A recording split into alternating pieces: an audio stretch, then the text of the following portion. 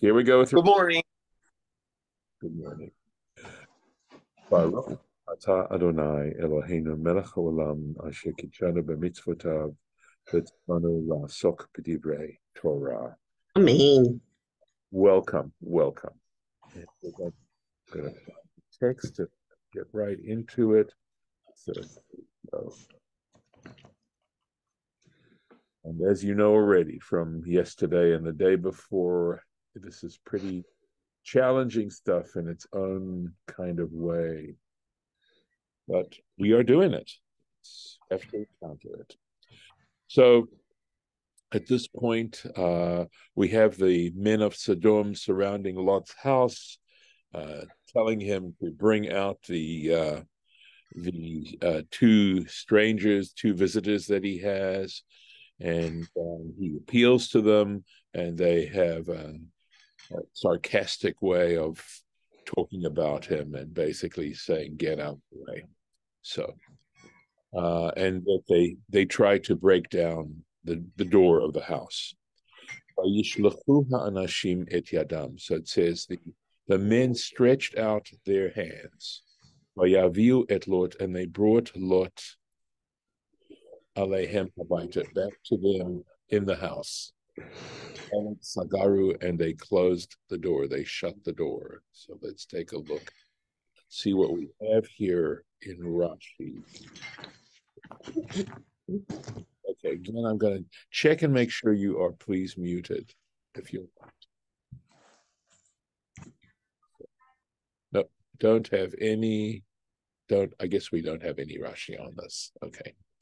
Ve'eta anashim asher petach habayit, and as for the people who were at the entrance of the house, hiku besanverim, they hit with blindness. Mikaton, from young va'ad gadol to old, from small to old. Vayil'u limtzuha patach, and they tried hard. They were unable to find the door. They wore themselves out trying to find the door.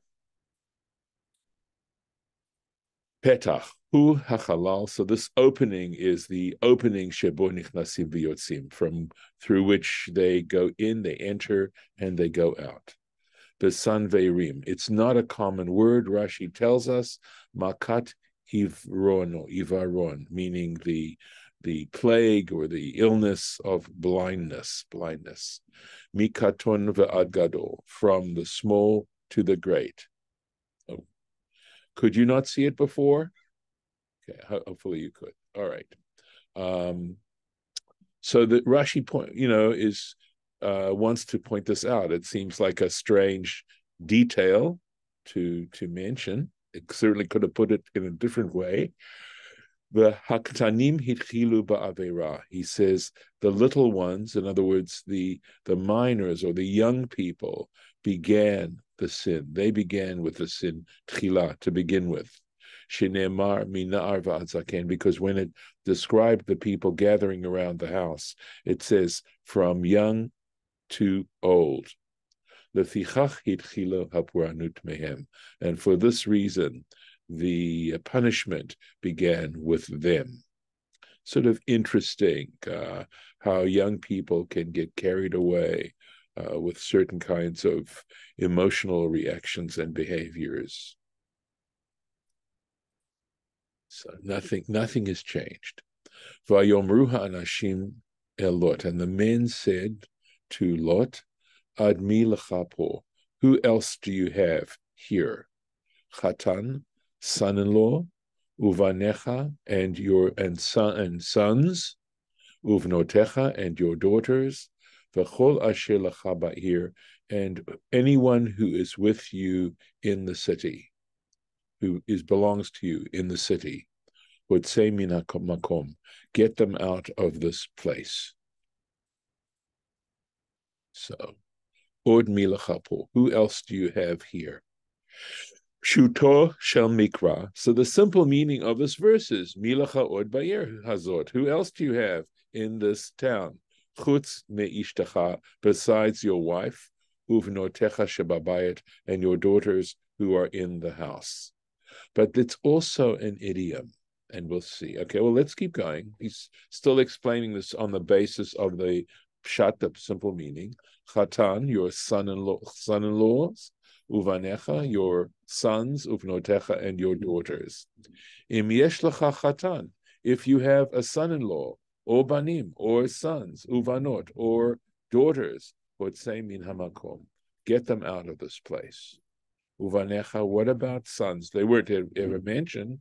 So he says, B'nei b'notecha, the sons that are being referred to here are the sons of your daughters, hanisuot, who were married. So we do see that he had these two daughters who were never married, and other daughters who apparently were married and had children. So that's the simple basic meaning. Umidrash ad agada, but there's also a midrashic take on this verse. Od, there is, I think the od belongs to midrash agada. Me'achar she'osin nevela kazot. Okay, since they are these people who are surrounding the house and the people of Sodom are performing such obscenity. Milacha pitchon peh. When it says milacha po, the idea is maybe milacha peh, right? The peh and po are spelled the same way. So how do you have milacha? How do you have pitchon peh, meaning an excuse, an argument? L'lamed sanegori alehem, to teach, to defend them is what it means. How you look and see what obscenity these people perform. How can you possibly have anything to say in their defense? Shekol halayla, because, and the reason why is that throughout the night, hayam melitz alehem tovot. He would try, that is Lot, would try and speak well of them. He'd try to suggest ways to defend their behavior. By saying possibly there were other good things that they did. Kari be milachapo. And for this reason, we understand this phrase milachapo or milachape, right? There's no vocalization in the actual Torah itself, right? How is it possible for you to excuse this behavior? Again, what is the Torah trying to teach us here, right? Ki mashchitim anachnu, for we will destroy et hamakom hazeh, this place. Ki gadlat sakatam epnei Adonai, for their cry has gone out. The great has been their cry out before in God's presence. Meaning the cry of those people suffering at their hands, and they've had no other recourse but to cry out to God to save them. And these people, these sodomites, have just continued their obscene behavior. Vayishalchenu Hashem l'shachata, and the Lord Hashem has sent us to destroy it, to destroy the city. No Rashi on that one. Vayetze Lot, and Lot went out. Vaydaber el chatanav, and he went out and spoke to his sons-in-law, Lokchei bonav, who had married his daughters. Vayomer, and he said to them, Kumu, get up, arise, su minamakom hazeh, get out of this place.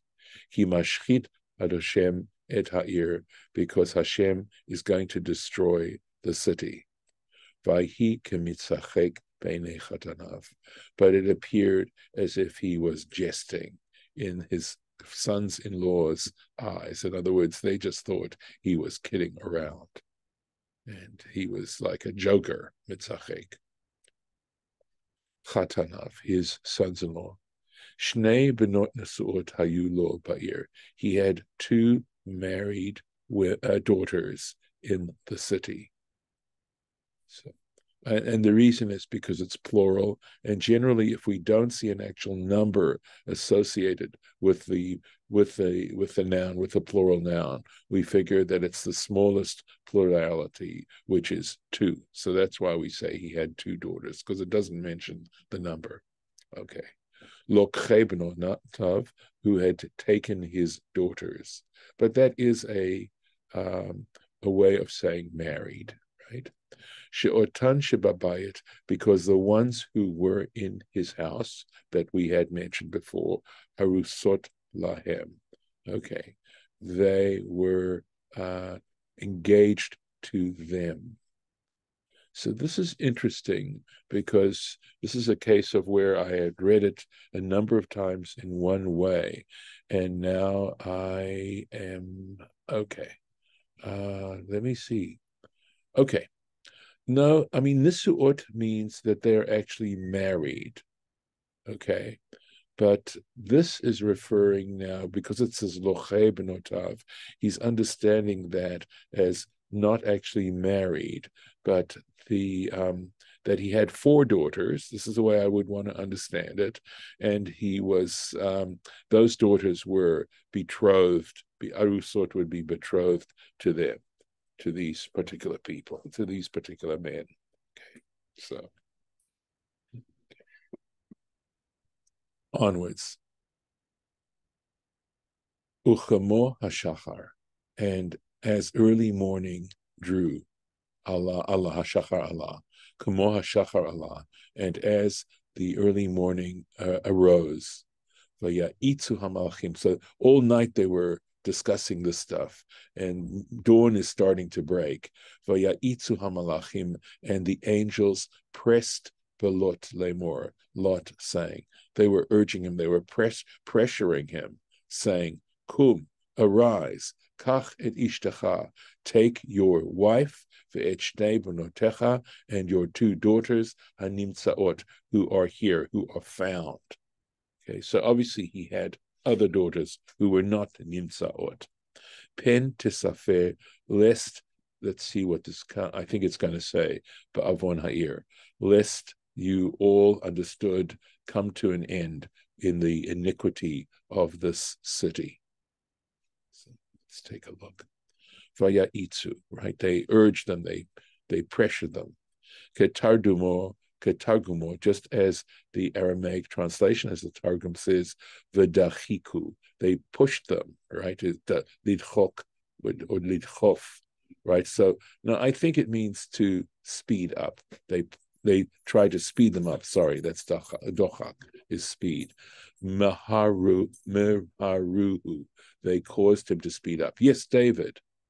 So but there's an angry crowd outside. How did they survive the night without the angry crowd, like breaking into the house and killing them? Right. Or so they were. Yes. So we need to understand that when the angels struck them with blindness, they weren't able to find a way to get into the house. Okay, so that was okay. So basically, they're still out there, but they can't Correct. see it. Correct. Pretty much. They Okay. can't see how to get in there. They're trying. So you can imagine it's a very dramatic scene going on here, with Lot trying to defend these people. And interesting, though, that's sort of such an interesting thought, right? And the angel saying there's not going to be a defense for these people. This is all coming to an end now. And Lot wanting to stay, understandably, not wanting to leave. But we'll see. We'll get into this a little bit more. It's very interesting because the question is, was Lot worthy of being rescued by the angels? Was he and his family really worthy of it? So we'll see. Complex question. Yeah, thank you. Okay. Of course. Okay. So dechiku means they caused them, they pushed them to speed up, right? Hanimsaot, who are found. Mezumanot means they were present lacha. They're present for you, babayit, in the house, lahatzilam, in order to save them. Midrash Agadah, and Rashi here just says there are other midrashic interpretations of this phraseology here. there's Midrash Agada on this, V'zeh Yeshuvot Shel Mikra. But this is the basic meaning of the scripture. So he doesn't tell us what other interpretations there are here. It's possible that when we do Torah Tmima, he may supply some of those for us. We'll see. Okay, so it's in the far off future, I suspect. Right? Tispeh, again, a little bit of an unusual word here.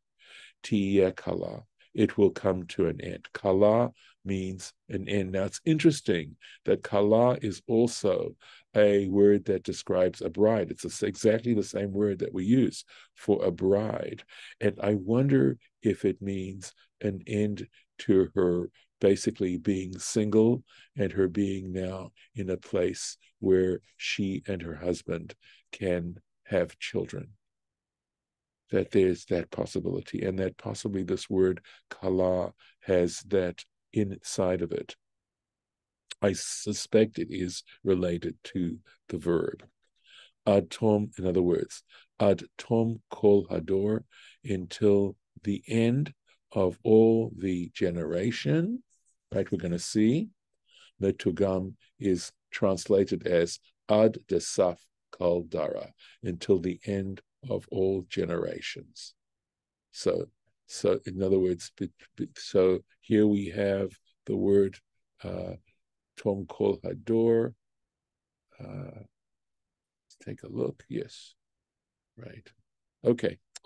Not sure exactly what the point is he's making here, because we want to have kala is what we're talking about here. Is the word he's discussing. So, right? Oh, tispeh. Sorry, it's the word tispor, and of course the word sof, which means end. So that's right. I'm sorry, tie kala. So the word tispeh is the word he's working with. In other words, and kala, of course, means the end of atom, until the end of this all generations. It's a phrase elsewhere, and he says it's saf. And so the point that Rashi's making is that he uses the word saf for tispeh. Okay. Let's see. And we have here ta'am mikra. This is a trope note that's called a shalshelet, which means a chain, excuse me, a chain. And it would be sung as Vayit Mama, and it's a way of describing the fact that he was delaying. Remember, they were urging him to move on, and he was taking his time, right? He just couldn't get himself out of there, right? So it describes, this note actually describes the word. Vayachaziku anashim beyado, and the men took hold of his hand, v'yad ishto, and the hand of his wife, v'yad shtei bnotav, and the hands of his two daughters. Now, here we go. V'chemlat Hashem alav, in the compassion that God had upon him. Vayotziuhu, they took him out. Vayanichuhu michutz la'ir, and they set him down outside the city. So let's take a look here. Excuse me. Vayitmamea, right? Or vitmama. Kedei lahatzil et mamonos. So Rashi says, well, what was he delaying about? And the answer is, he wanted to save his property as well, or his money, right? Mammon is money, but it can also mean property. But basically, he was trying to save something. Vayachaziku, and they held him. So echad mehem haya shaliach. So according to Bereshit Rabbah, one of them was the shaliach, was lahatzilo, had been sent, the emissary, to save him, the chaveiro, and his companion, that is the angel's companion angel, la foch Sodom. Remember, angels have this strong union, one job at a time, right? So the other one was to overturn Sodom, the city of Sodom. L'chach ne'emar, and for this reason it states, vayomer himalate. It says singular, right? Third person singular. And he said, escape. V'lo ne'emar v'yomru, and it doesn't say they said, right? Okay. It's in the very next verse. Okay. Here we go. Vayhi kahotziam otam hachutza. And it was so, that when they were taken out of them, they were taken out, or when he took them out, outside, hachutza, outside of the city.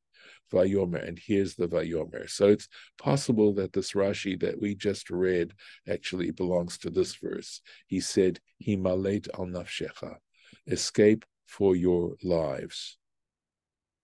We'll see this Himalate Rashi's going to talk about. Al tabit acharecha. Do not look behind you. And of course, the question is, why not? Right? Va'al ta'amod b'chol ha'kikar, and do not stand in this entire district. Hahara himalate pentisafeh. So we got this word pentisafeh again. So he says, escape to the mountain, lest you come to an end, lest you be finished off too. So, Himalate al nafshecha, flee for your life. Dayecha lahatzil. So he's responding. He's saying, well, why were they saying this based on the vayit ma'amea that he was delaying? Dayecha lahatzil nafshod shel otam shel. Dayecha shel hatzil nafshod. It's enough that you save your lives. Al tachus al hamamon. Don't take pity. In other words, don't worry about your money. Don't be sorry that you're not saving your money. It's enough that you're able to save your lives. In California, we've had some of those experiences, but I suspect they're elsewhere in this country where we've had such experiences. Al tabit acharecha. So do not look behind you. This is really interesting. Okay. Ata hirshata imahem. You were just as wicked with them. You were just as wicked as the people of Sodom. Uveschut Avraham ata nitzol. And it's only on the merit of Abraham that you are being rescued. And of course, this is a powerful statement in terms of the attempts that we have to live righteously, the effects that it can have on others as well, the positive effects it can have on other people. But this is the first time directly we've had such a statement where the tradition is judging Lot and saying the fact that he was living amongst them, obviously, and they even have elected him a judge, and apparently he could go around the city and look for other members of his family without having to worry about being hurt by these people. He wasn't behaving any differently. And chakidai, you are not worthy to observe their punishment while you are being rescued. You're no better than them. And the only reason this is happening, right, obviously, is because you're Abraham's nephew and God is having compassion on you. Bechol HaKikar, the entire district, the district is Kikar Hayarden, the district of the Jordan. Let me make sure I'm going to pronounce this correctly. Here we go. Hahara. Okay, Hahara. Let's find the place. Sorry, let me find here. Hahara, Himalate. Escape to the mountain. Etzel Avraham Barach. So where was he supposed to flee, or where was he to flee? And that was to Abraham. He was to flee to Abraham, Shehu Yoshev Bahar, because he was dwelling in the mountain. And how do we know this? Shene'emar, because it says back in Genesis 12:8, Vaya'atek Misham Bahara, he moved from that place to the mountain. Va'achav Shav, and now too, Haya Yoshev Sham, he was still dwelling there in the mountain. Shene'emar el hamakom asher haya sham, because it mentions in Oholo Batchilat in the verse. So in Genesis 13, this is 12:8, but in Genesis 13:3, it mentions how he goes back to the place where his tent had been originally.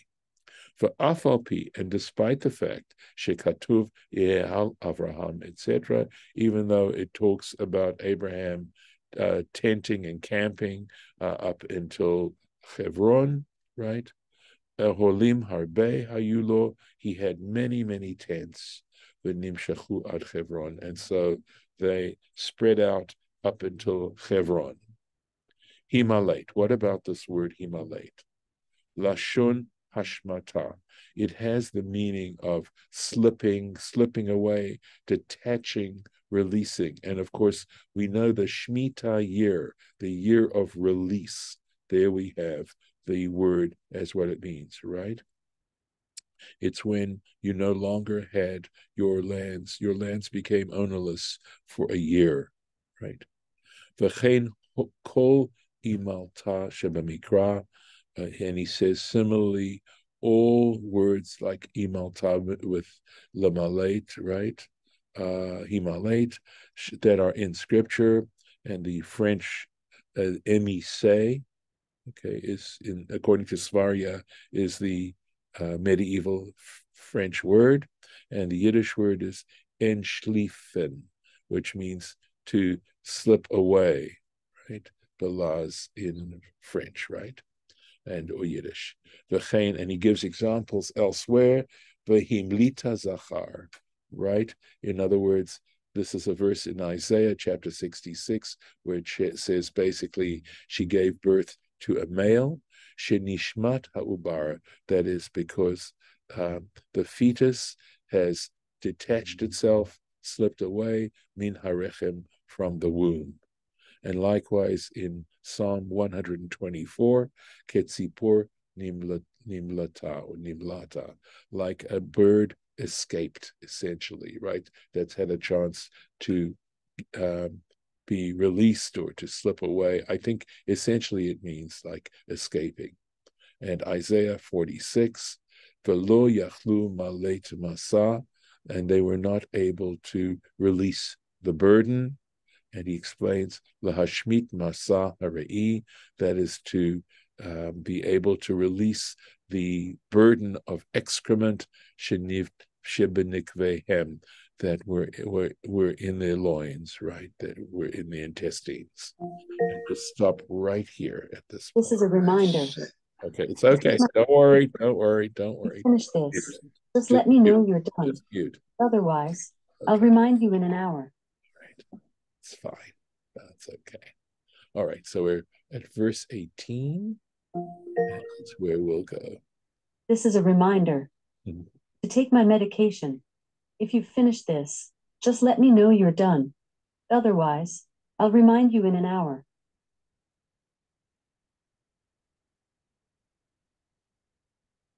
Okay. I guess we have little Easter eggs in these sessions. All right. Okay, we'll stop here. I'm gonna stop the share. And okay. Yeah. I have a question, Rabbi. Sure, Harlan. The way I see it, when the men were there at the door. Yes. Okay. They brushed against Lot, and they were trying to open the door, but the trouble is, Lot says, "I'll give you my daughter." Well, he was sinning right then. He sinned. You don't give people your daughter to use. He had 3 angels in the house. They were going to help him. He didn't have to take his daughter. Then the angels put a great big light so brightly that the people in the town couldn't see the door. Is this something that you read then? Because it's not there in the text. It doesn't say. What I think. Anyway, it's my thought. All right, that's okay. Then he said to the he said to Lot, "Let's go." And Lot's wife said, "No, we've got our in-laws in this town." I see. And the in-laws to go, and the in-laws said, "No, we're not going to go. That's a false thing. That's false. They're not going to do anything." And Lot says, "I don't want to go. My relatives are there. They'll be dead." And the angel said, you got to go if you want to save your life. Yes. So he went. They pushed him out, and his wife didn't want to go, and they finally went. And then he said, go to the hills. The angel said, go to the hills. And he said, no, by the time I get to the hills, the destruction will be so great. You're anticipating it'll tomorrow. It'll take me. So they said, well, there's a town there called Zor. Go over there. I will go over there to that town. And the angel said, we won't destroy that town. You can say, Arlen. Oh, that's my... Spoiler alert. We're getting there. We're getting there. Be wrong. I may be wrong. Okay.